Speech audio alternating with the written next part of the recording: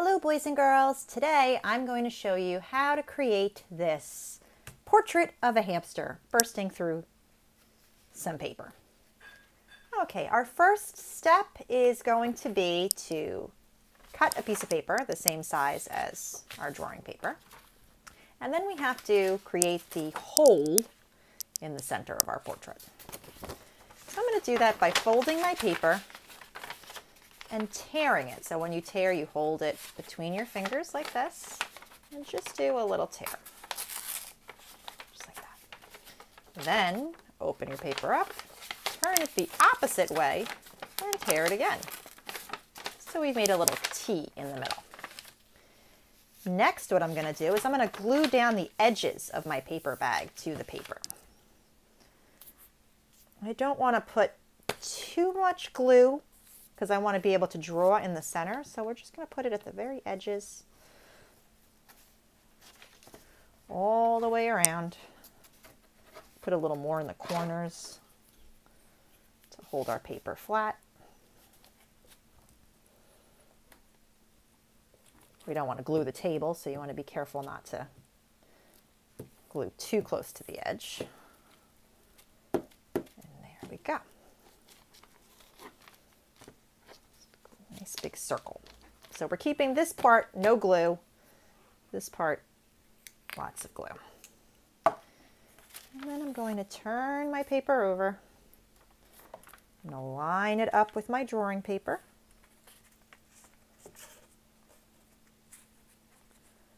And I'm going to smooth it out just at the edges.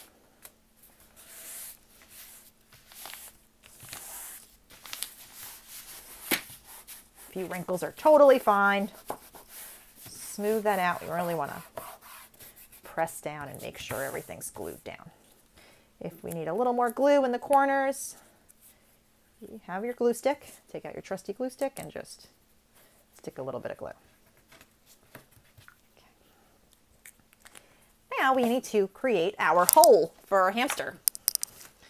So what I'm going to do is I'm going to take this little corner. I'm going to start rolling it with my fingers. You can actually rip that again if you want it. Really make it circular. Roll this out from the center to the corner, just like that. Now take another piece. Take your fingers. It's okay if it tears. You don't want to tear it off. You want to keep the paper attached. And you're just going to make a nice opening for our hamster to be peeking out of.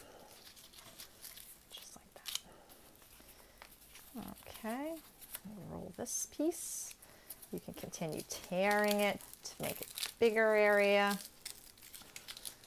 Keep rolling it so we can see like a quarter of a circle here, right? Now we're going to start on this side. You have to tear up, make this a little bit smaller.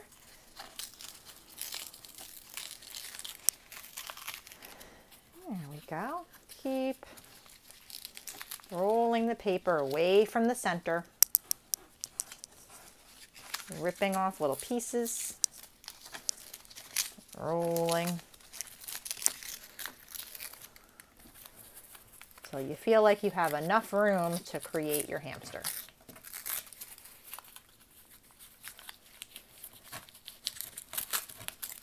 I actually like that the King Cullen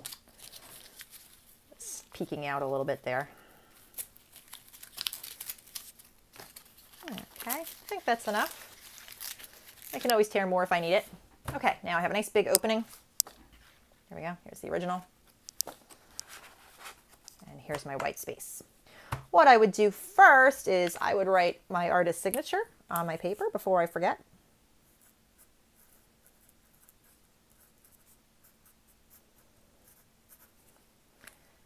And then we'll begin our portrait. You're going to be working in pencil to start, and I'll start in pencil too, but in a video a lot of times it's hard to see, so I'll be quickly moving over to Sharpie.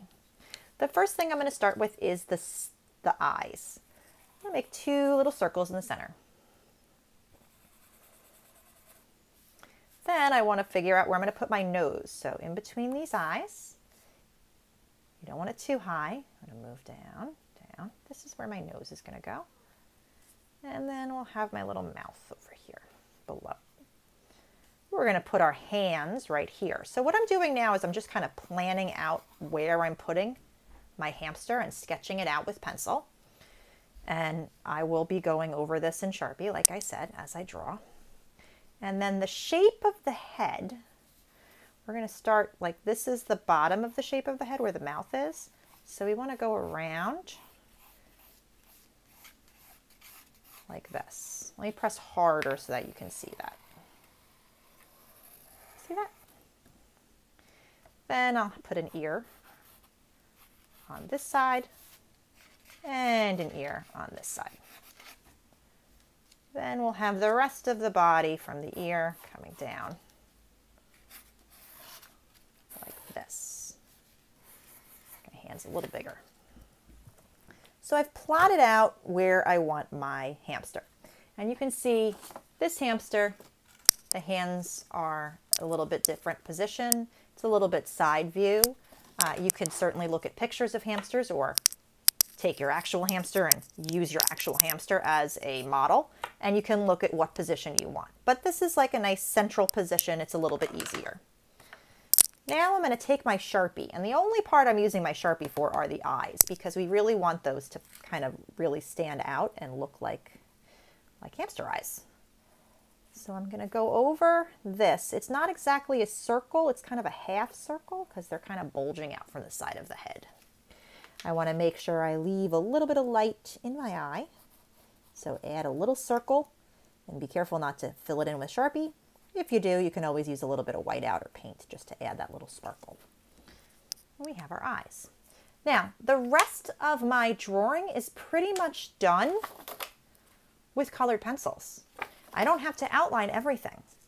I'm going to use my colored pencils to create the texture of the fur of the hamster. So let me just kind of erase some of this so I don't have it under, because the hamster is very light. And I don't want to see all of the lines. I apologize if this makes it difficult to see in the video, but just follow along with the colored pencils.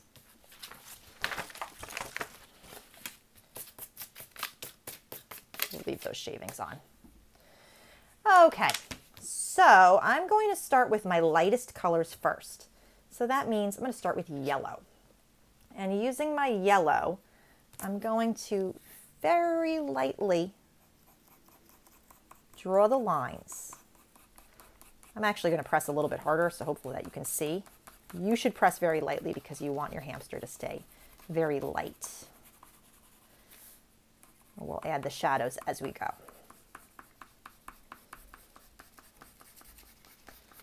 And get that yellow.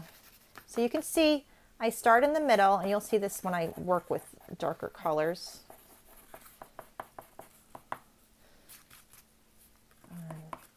And I move in a motion away from the nose to the edge of the head, and then away from the neck to the edge of the body this way.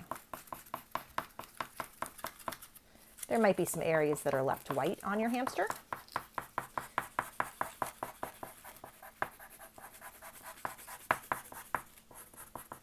Okay, next what I'm going to do is I'm going to add a little bit of orange. Because I'm trying to use the colors that we have in the art room. If you have peach at home and you're doing this, peach would be better probably, but I want to very lightly add some orange. I'm going to do it, like I said, a little bit darker so that you can see. These are the lines that I'm doing. You want to press very lightly so that you can get this peach color. But I'm just kind of showing you where I'm adding and the shape that I'm adding, the orange. Okay, and away from here.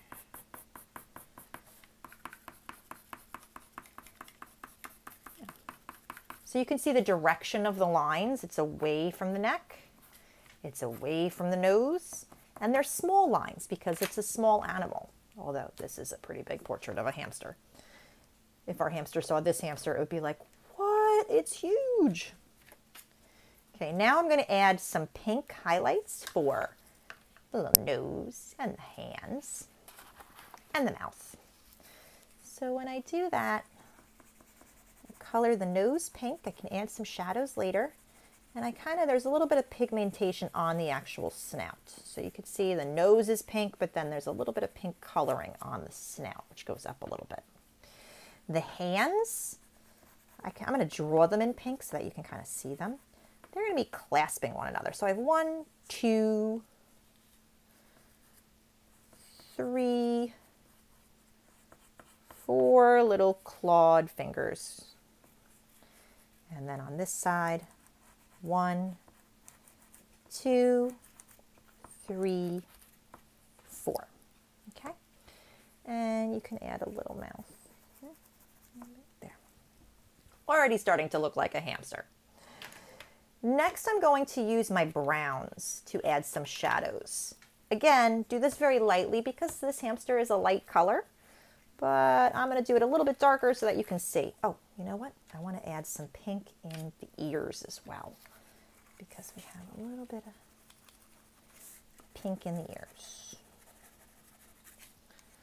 Okay, so using my light brown, I'm going to add the lines on the side to add some shadow. I want to leave the snout lighter, and I want to add them where I would see shadow. So around this, around the nose, I want to leave kind of white there. Maybe around the eyes a little bit. We'll give a little dimension.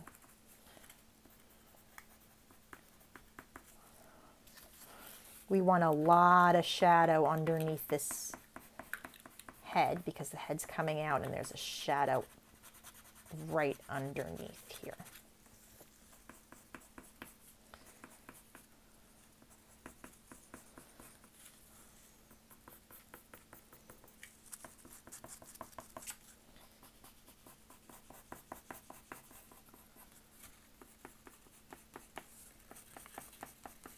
See, it's not as hard as you thought. And there we go. Not as difficult. Okay, now I'm going to add another shade of brown. This is an even darker shade of brown because I really want to exaggerate some of these shadows right under the mouth here.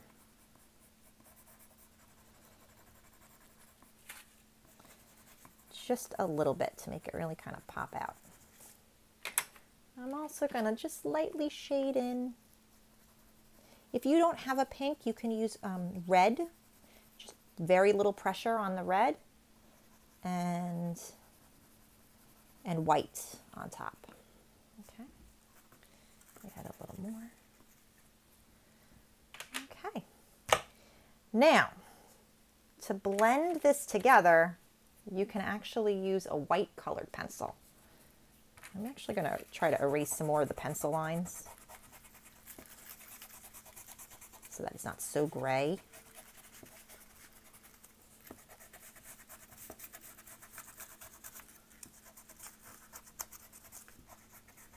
Eraser will erase colored pencils, so you might have to go back in with some color.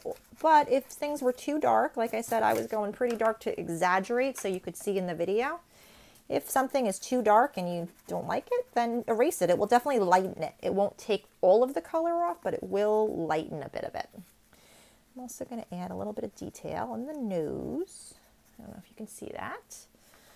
And I'm going to continue a little more brown. There we go. A little more brown here. Really tried to make this one lighter than my last subject here.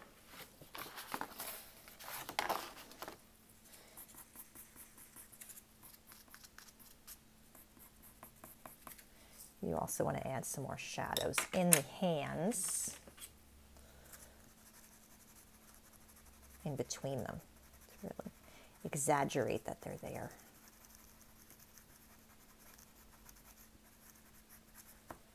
Okay.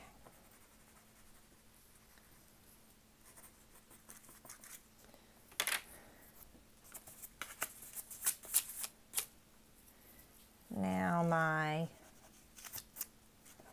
hamster really will come more alive when I start blending some of these colors in. It lightens it. It also kind of gets rid of the white spots a little bit because it pushes the color out.